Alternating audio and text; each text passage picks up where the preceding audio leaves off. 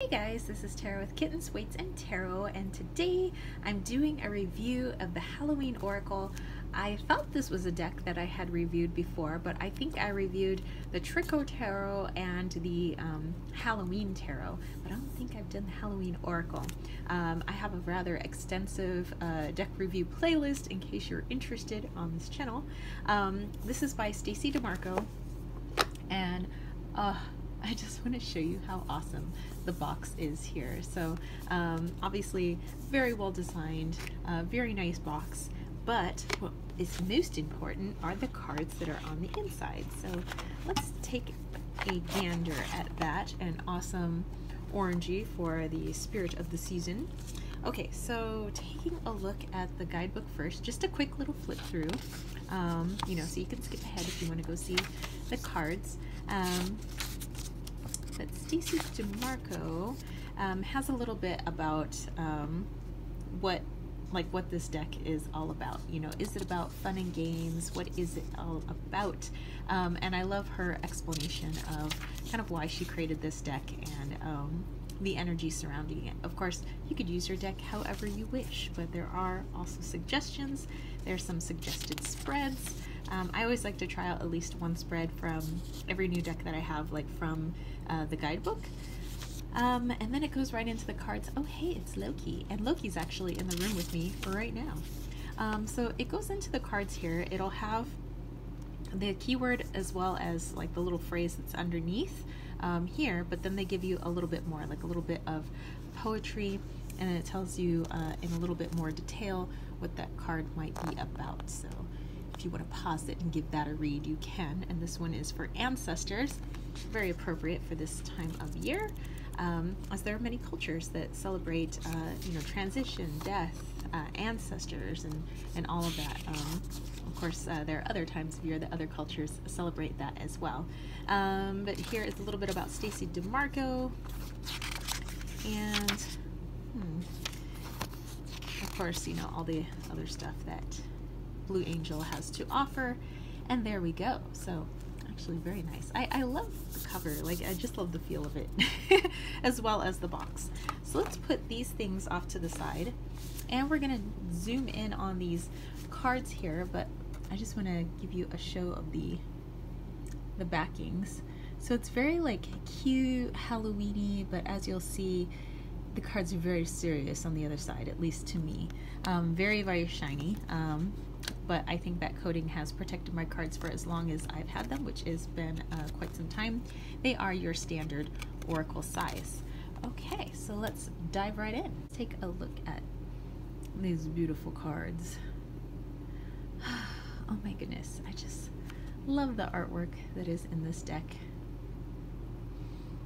And like I said, with the keyword and what is said below the image, to me is just so appropriate. Let me actually get down nice and dark so you guys can see these cards.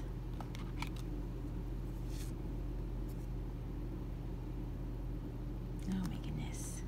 To me, it's like, this is great for shadow work. It's great for any time of year. I don't think specifically just for Halloween, but I felt it appropriate to do a deck review of the Halloween Oracle in the month of October for you guys. But I could just get lost in the images, and you know, I have had some great meditations with this. Done some shadow work with this, so although it's very cute and fun on the back, I don't think that the other side is to be taken very lightly.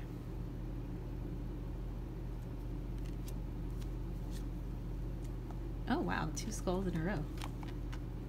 That's so cool. What are the chances of that? I've had this deck for a while, and trust me, it gets shuffled quite a bit.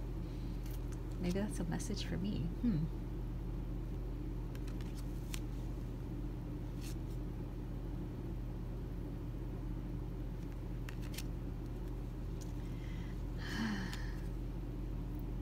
This has to be my favorite card. And I love the Dia de los Muertos party that my friend holds every year. He's going to be having his, I think it's the 7th or 8th annual party this year. I can't wait. November 1st, here we come.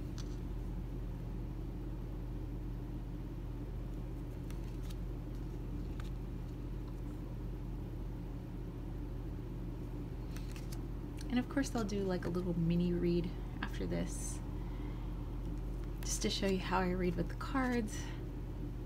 And hey, if you grab a message from it, then even more fantastic, right?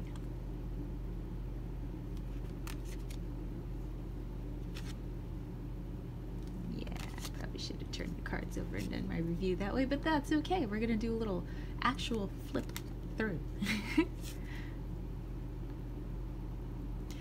Now I have used this in tandem with tarot decks and actually Lenormand decks as well, like using it as like a theme of the overall reading. So like if I'm doing a big spread, I might use this deck and a tarot deck together, but I have also used it on its own. I have found it very beneficial as just setting the theme for the reading. It's definitely helped me understand a little more clearly other decks that I use in the reading and what their messages are trying to say, you know, if I have a set theme. It's Loki! He's actually asleep on the herbs behind the camera.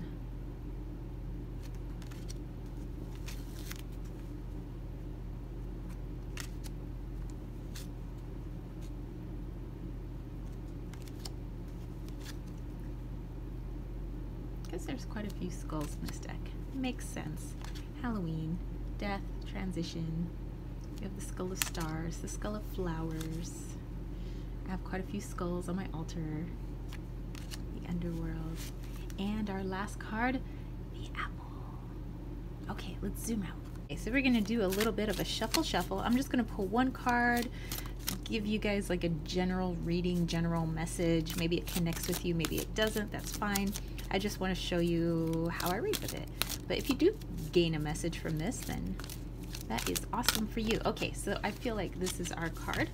I'm gonna put all these other cards off to the side, and let's take a look-ski. How wonderful is that? We get the trick or treat card, you know, and it being the month of Halloween. Mischief and play. So what I'm getting with this is, you know, it seems like people feel, at least, you know, in the United States and other countries that celebrate Halloween or All Hallows Eve, that it's a time to really kind of let that other self of our other part of ourself come out and play that doesn't usually get to come out and play because of, you know, adulting and responsibilities, and, you know, it's not appropriate to, you know, dance around in costume in, like, say July, but it's like, you know, why not? So when you have this like carte blanche to go around and be silly and play tricks and dress up funny and wear wigs, which for me is any time of year, but you know, if you feel called to do that, I would say don't restrain from doing so, because we need that outlet. You know, adulting doesn't mean to stop having fun and to stop being a kid and to stop allowing yourselves the creativity and expression that is just needed in a human being. So just, you know, so if you feel called to dance under the moon, or, you know, wear a wig to work, or just, you know, spice up your outfits a little bit, or, you know, wear something a little spooky, a little creepy, a little more gothic, you want to start carving pumpkins in, I don't know, September. It's totally up to you, but have fun. So have fun this month, you know, have a little bit of mischief. Put adulting aside for maybe just a moment this month, and have yourself a bit of fun. So that message is for somebody out there, or maybe all of us. Maybe also a message for moi, you know, have a little more fun. I have fun, but I could always do a little bit more. So anyway, if you guys dug this video, don't forget to give it a thumbs up. Don't forget to click subscribe, and don't forget to click that ding ding ding notification bell for more videos just like this. And if you have any comments or questions on this, definitely leave that in the comment section down below. Maybe you have this deck and there's a particular way that you use it, or that you read with it, or that you pair it with things, or don't pair it with things. I am more than curious to know. Put that down below as well. And if you want to catch a reading from me, head over to www.kittenswaitsandtarot.com. Maybe you want me to use this deck, so just let me know upon booking. And if you want to send a little love my way, think about joining that KWT tribe over at patreon.com/kittenswaitsandtarot. And that's it from me, spiritual homies. I will catch you later. Peace, love, and chicken grease. Peace out.